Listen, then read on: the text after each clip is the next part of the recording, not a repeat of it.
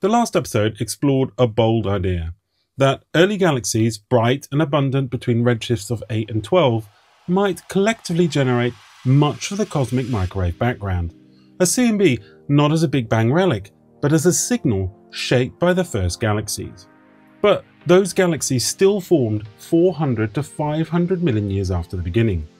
Now the JWST has found something even more disruptive, a luminous, chemically evolved galaxy just 280 million years after the Big Bang.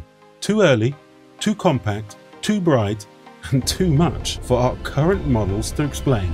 Let's dive in. In May 2025, a team working for the JWST released results from a program called Mirage or Miracle, a name that couldn't be more fitting. Their target, a faint speck of light in the cosmos field that completely vanished in every filter below 2 microns. That dropout pattern hinted at something extreme, and when they followed it up with Webb spectrograph, they confirmed it. A galaxy, not just photometrically estimated, but spectroscopically verified, using both sharp Lyman break and multiple ultraviolet emission lines. Its redshift 14.44, meaning the light we're seeing began its journey 280 million years after the Big Bang. This isn't a claim built on a single ambiguous signal. 5 separate UV lines were detected, including nitrogen, carbon, and helium features, giving the redshift a precision of 0.02. They named it MOMZ14, short for Mirage of Miracle Redshift 14.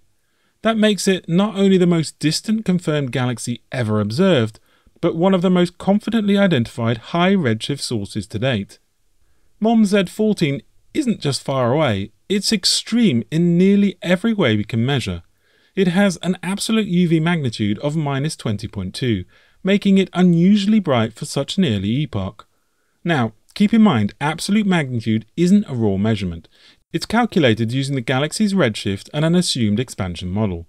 But even within the model, the galaxy appears unusually bright. If galaxies at a redshift of 14 are anything like those between 8 and 12, this one is pumping out far more light, suggesting an incredibly intense burst of star formation compressed into an incredibly small space.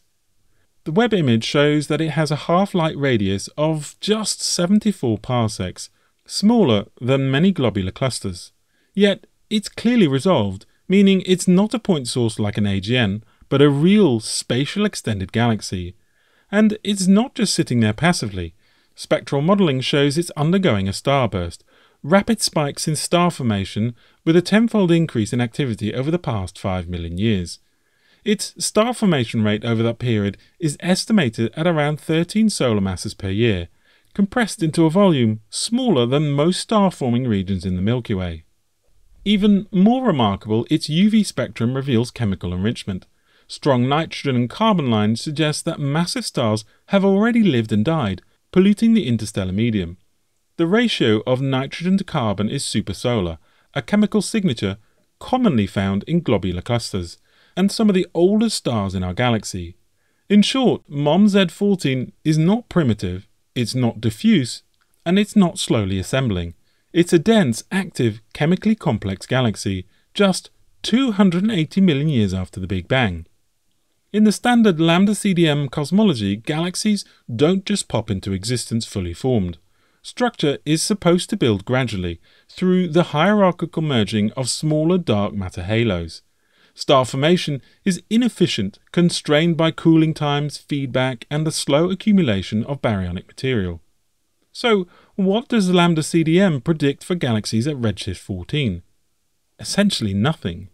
At this time, just 280 million years after the Big Bang, the model says the universe should only be starting to assemble its first tiny galaxies, with luminosities far fainter than what the JWST just found. According to pre-Webb census models, the chance of finding a galaxy like MOMZ14 this bright, this early, in the survey volume was effectively zero. But the Mirage or Miracle survey found one, which means either this galaxy is an impossible fluke or the models are missing something fundamental. In fact, just one detection in this survey implies that such galaxies are at least 100 times more common than expected. And this isn't a statistical stretch. Cosmologists routinely use single object discoveries to infer lower bounds on number densities. And in this case, the gap between theory and observation is enormous. And it's not just MOMZ-14. JWST has already uncovered a growing population of luminous, well-formed galaxies at redshifts of 10, 12, even 13. This isn't an outlier. It's the latest and deepest in a pattern. The deeper we look, the earlier the galaxies appear. And the earlier they appear, the less time we have for the physics of structure formation to do its job. There is another puzzle hiding in the light from MOMZ-14, and it's not just what we see, but what we don't. At a redshift of 14.44, the universe should still be almost entirely neutral, filled with cold, unionized hydrogen that absorbs UV light. This is before reionization was supposed to be underway.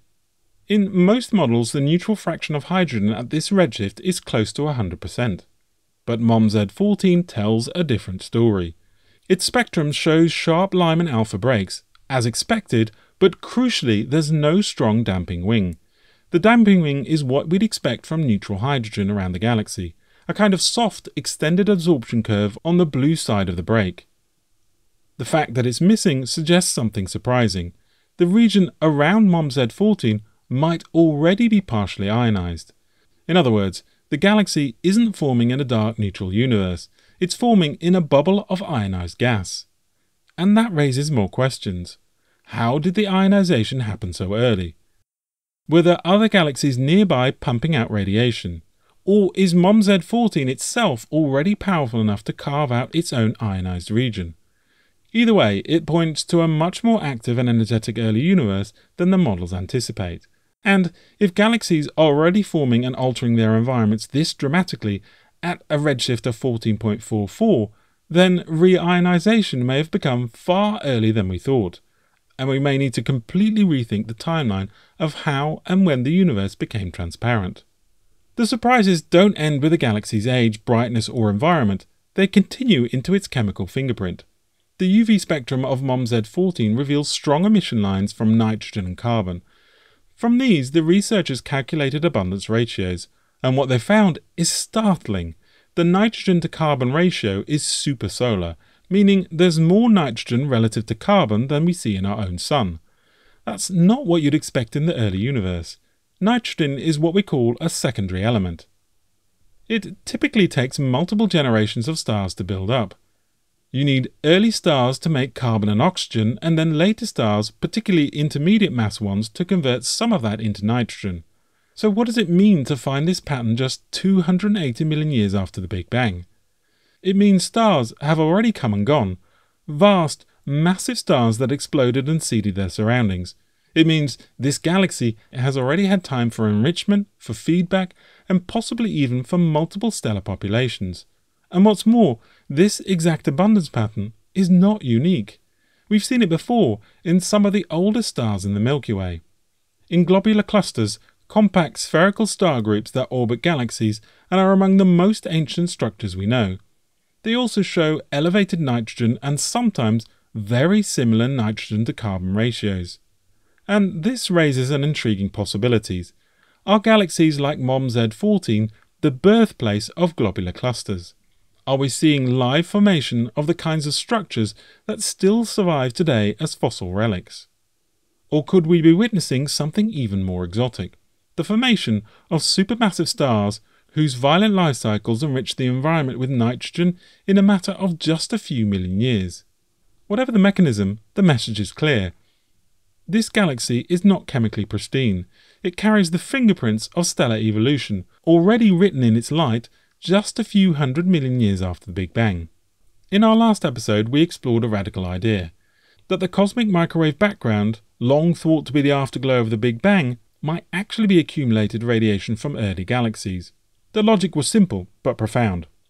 If the JWST is seeing mature star-forming galaxies as early as redshifts between 8 and 12, then their combined energy output, much of it absorbed and re-emitted by dust, could, over time, redshift into the infrared and microwave bands, and begin to resemble the smooth black body spectrum we call the CMB. That was already controversial, but MOMZ14 takes it further. This galaxy forms even earlier, and it's doing exactly what the reinterpretation model needs: rapid star formation, high UV output, possible dust enrichment, and intense local radiation fields. Yes, its UV slope is blue, suggesting little dust along our line of sight, but that doesn't rule out dust elsewhere in the galaxy or in the surrounding intergalactic medium. In fact, the observed chemical enrichment all but guarantees that dust grains are present, and in such a compact, dense environment, even a modest amount of dust can absorb high-energy light and re-radiate it in the infrared. Now imagine thousands or millions of galaxies like this forming earlier than predicted, each releasing enormous amounts of energy into the surrounding medium. That radiation will be absorbed, re-emitted, and redshifted over cosmic time, potentially giving rise to a smooth background signal. One that peaks in the microwave, and one that resembles a black body, one that we, perhaps too quickly, interpreted as relic radiation. If galaxies like MOMZ14 are not rare but common, as the data increasingly suggests, then this isn't just an observational curiosity. It's a foundational problem, because the very signal we use to define the Big Bang itself might instead be the integrated light of early stars. MOMZ14 isn't just bright, it's compact, it's chemically rich, and it appears in a universe that's supposed to still be dark. That alone breaks multiple expectations in the Big Bang model, but it also exposes something deeper, a contradiction at the heart of how we measure and interpret the universe. In an expanding cosmos, galaxies at a redshift of 14 should appear larger, due to the way geometry behaves in curved space. They should also be dimmer, having had little time to form stars or enrich their surroundings, and the universe around them should still be cold, neutral and opaque, not ionized and glowing. But MOMZ14 is the opposite of all of that. It's smaller than expected, it's already producing radiation strong enough to carve out an ionization bubble, and it's enriched with heavy elements, a sign that multiple generations of stars have already lived and died. So we have to ask, what if it's not just the galaxy that's in the wrong place?